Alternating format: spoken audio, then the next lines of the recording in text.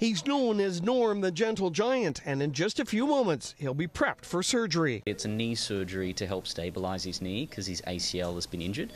Tim Preston says 90% of the surgeries he does here are for dogs with this same condition.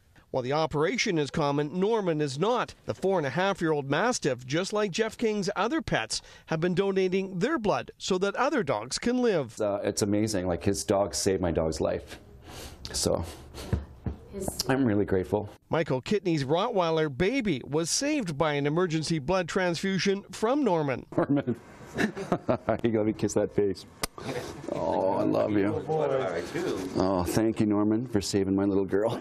Because of his past goodwill, much of Norman's $8,500 surgery will be picked up by the Central Island Veterinary Emergency Hospital. His implants are being donated by the manufacturer. Norman's done a lot in the doggy community to help other dogs, and and now he's getting a little payback, and that's like awesome. The hardest part of today, though, will just be moving Norman around. He's effectively the weight of, I guess, a large male. You can see we've got 5 people, and 6 including myself, that are going to be moving him. After an hour and 45 minutes in surgery, Norman is carried out of the operating room.